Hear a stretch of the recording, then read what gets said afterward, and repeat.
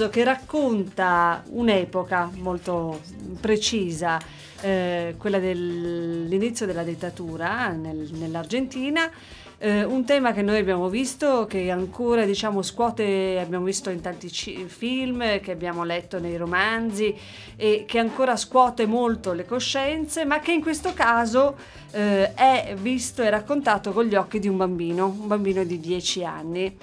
È un romanzo che lo stesso autore ammette di aver scritto con un atteggiamento diverso dai romanzi precedenti, come con un'urgenza, con un senso di necessità. Perché? When I wrote Kamchatka, Argentina was a very different place. Quando ho scritto Kamchatka, l'Argentina era un posto molto diverso da oggi. It was in a way the paradise of impunity, because our then president Carlos Saúl Menem had Al tempo l'Argentina era una sorta di paradiso dell'impunità, perché il nostro presidente del tempo, Menem, aveva introdotto una serie di leggi che di fatto avevano portato alla liberazione di molti crimini del regime militare che erano stati arrestati e che erano sotto processo, per cui di fatto ha orchestrato una sorta di amnistia generale per tanti dei killer che sono stati coinvolti nella dittatura. And at the same time, Argentina was also not only paradise of impunity, but also a paradise of consumerism in a way. The other thing Menem did was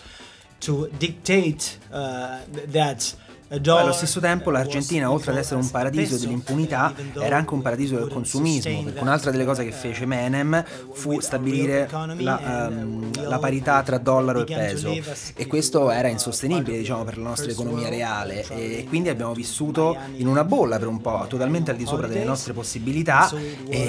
però per un tempo, diciamo, ci ha dato tutti alla testa questa cosa, perché insomma viaggiavamo, si andavano a fare i viaggi a Miami d'estate, e diciamo la cultura era quella di un consumismo, di un individualismo e di una competizione estrema. Sappiamo bene quello che poi è accaduto da un punto di vista economico in Argentina negli anni successivi. Venendo un po' al romanzo, io direi di partire dal titolo, perché Kamchatka probabilmente avrà risvegliato le coscienze dei nostri ascoltatori che almeno una volta nella vita hanno giocato a risico, perché quella piccola nazione chiamata Kamchatka era diventata un po' una sorta di mito. In realtà è un posto vero, all'estremo oriente della Russia c'è proprio una zona di terra, tra l'altro bellissima, chiamata Kamchatka. Qui però ha un significato ancora diverso. Perché il titolo Kamchatka del romanzo? For the one part, Risico was a very popular board game in Argentina during the 70s, that is during the time of the military regime, so it was the game where all kids were playing back then. But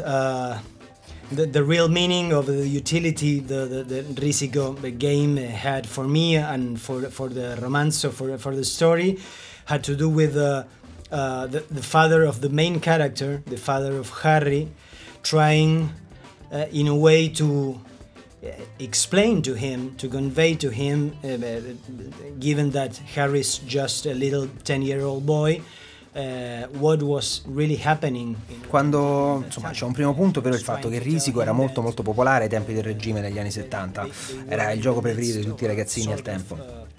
Però, diciamo, per quanto riguarda il romanzo e per quanto riguarda me, almeno nel romanzo il Risico assume un significato molto particolare, nel senso che è lo strumento attraverso il quale il padre di Harry, che è il ragazzino che è protagonista del libro, cerca di spiegare a questo bambino cosa sta accadendo in Argentina, e usa il Risico per spiegargli che si trovano di fatto nel mezzo di una guerra del tutto impari, perché da un lato hai lo strapotere dello Stato e dei militari, e dall'altro una banda scalcagnata di ragazzini con delle pistolette malfunzionanti, però pur sempre una guerra, e quindi utilizza il Risico, utilizza il gioco per spiegare a Harry che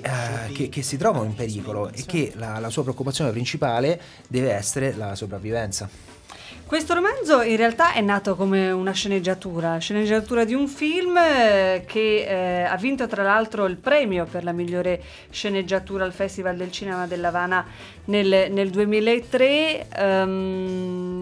Ecco, un romanzo che nasce come una sceneggiatura, ma che nasce anche da un'urgenza. Ecco, ci racconta l'autore questa nascita.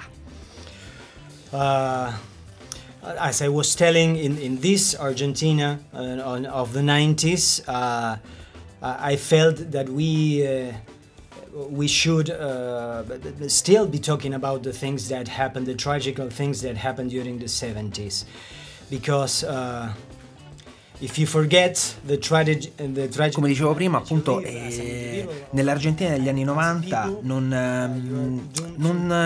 si parlava più di quello che era successo durante il regime militare, insomma, era un argomento che non interessava più a nessuno. Però io invece, al contrario, sentivo che invece era più importante che mai continuare a parlare di quello che era accaduto, perché sono sempre stato convinto che se come individui e come popolo dimentichiamo quello che è successo, se perdiamo la nostra memoria storica, siamo condannati a ripetere gli errori del passato. E quindi appunto in questa Argentina degli anni 90, cioè in preda all'impunità e al consumismo, avevo la sensazione che stavamo correndo dritti verso un'altra grande crisi dopo pochissimi anni. E quindi insomma mi sembrava importante rimettere questa storia al centro e rimetterla a fuoco in un momento in cui nessuno voleva parlare di questa storia. I would like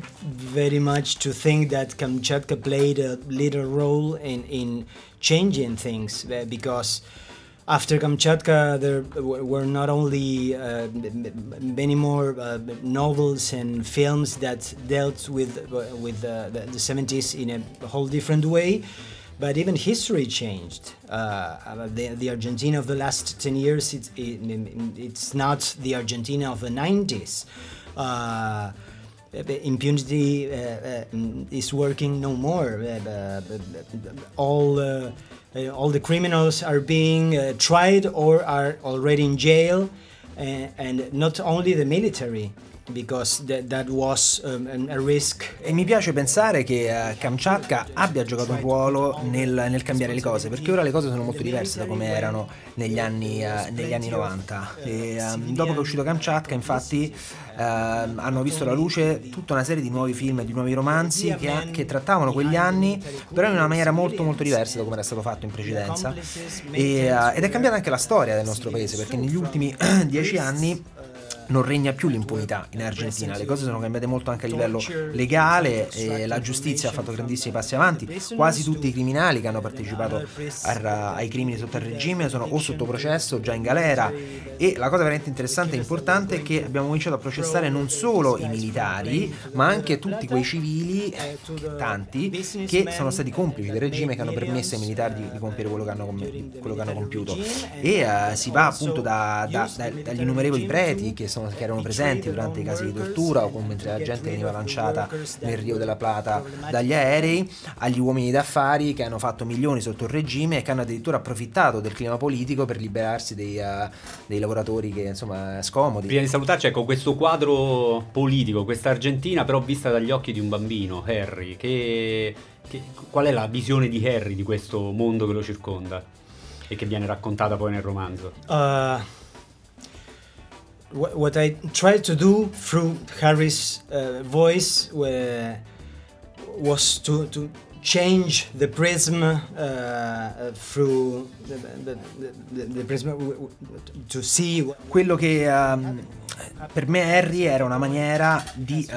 guardare a quello che è successo attraverso, diciamo, degli occhi nuovi, utilizzando uno sguardo completamente nuovo e fresco sugli eventi, e nel senso che Harry è un ragazzino che ovviamente non sa nulla di politica, è una creatura innocente da tutti i punti di vista, che cerca di capire quello che gli accade intorno con gli strumenti che ha a disposizione, che come spesso accade per i ragazzini sono quelli della fantasia, per cui lui ricorre appunto al risico, ma anche ai film che ama, ai libri che ama, ai giochi che ama, per cercare di dare un senso a quello che sta accadendo intorno a lui, e che poi in fondo è quello che facciamo tutti noi anche da adulti, cioè nel senso utilizziamo gli strumenti che abbiamo a disposizione per cercare di dare un senso alla realtà che ci circonda, e ovviamente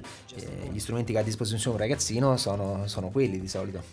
E allora abbiamo aspettato qualche anno, ma alla fine è arrivato anche in Italia Kamchatka. Chissà se l'ho pronunciato bene, ma penso questa che volta sì, questa volta sì, meno male. Lo pubblica l'Asino d'Oro. Grazie a Marcelo Figueras per essere venuto qui a Radio Città Futura a raccontarcelo, e grazie anche a Thomas per la traduzione. Grazie. A presto.